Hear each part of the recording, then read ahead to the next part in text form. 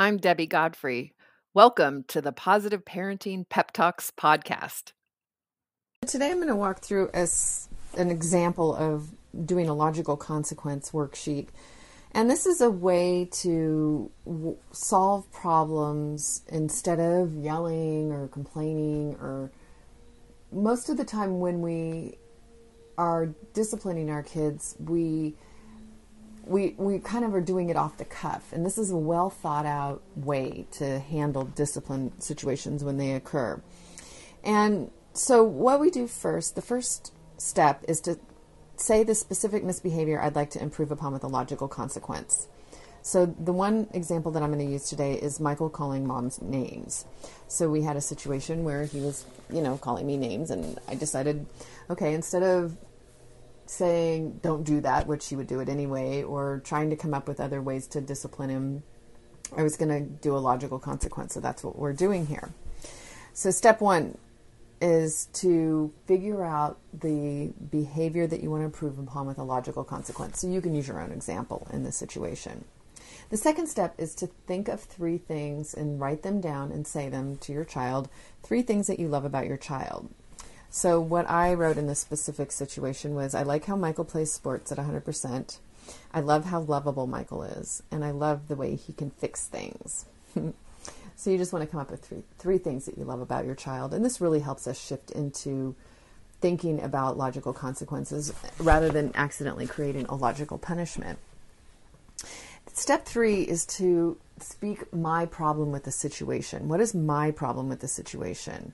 So I wrote, when Michael calls me names, I feel angry and embarrassed because it's not acceptable. And I want him to use appropriate words to speak his feelings. Look, Bumble knows you're exhausted by dating. All the, must not take yourself too seriously, and 6'1" since that matters. And what do I even say other than, hey? Well, that's why they're introducing an all-new Bumble, with exciting features to make compatibility easier, starting the chat better, and dating safer. They've changed, so you don't have to. Download the new Bumble now. Then what you do is you generate a list of solutions to the problem. So we actually brainstormed a list of solutions, and each person has veto power. So when you're doing the brainstorming, it's really important not to shoot any ideas down, to let everything get put on the board and to just make sure all the ideas are heard. The kids might test you with some crazy ideas, and you just want to make sure that you don't get plugged in or have your buttons pushed. Just write everything up, knowing you can then cross anything off the list that doesn't work for you. And I don't have a copy of our brainstorming session. We usually did these on chalkboards and whiteboards. So I can only imagine, we probably had a whole big list of things. And what usually happened is we would end up vetoing everything except for the child's best solution and my best solution. So in this case, Michael's solution was, one of his solutions was he wrote to say happy, happy, happy instead.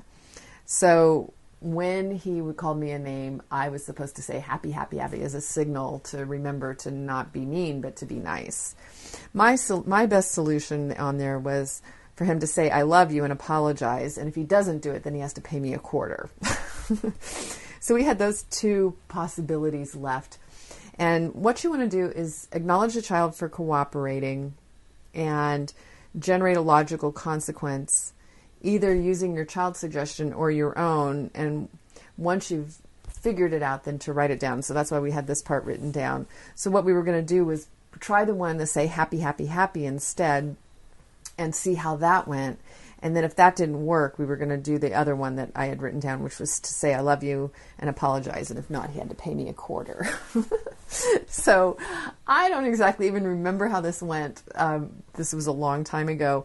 But I do know, seeing it here, that this was a way better way to brainstorm a solution to the problem. And I think giving it the time and the attention and the focus like this, for me, was a lot of doing the logical consequences. It was a process. It's like, instead of getting upset and mad, we go through this whole process of brainstorming together to try to work out solutions to our problems. So I hope these logical consequences are something that you can use. Have a great day. Happy parenting. Thank you so much for joining me here at the Positive Parenting Pep Talks podcast. I assume you're here because you're getting something out of these daily pep talks. And wouldn't it be great if more parents could hear more about these ideas for their children? And you can help me in a great way by liking the episodes, by sharing them on your social media, and especially by providing a review on your platform of choice. So if you could do me a huge favor and do that, it would really help get this out to many, many, many more parents.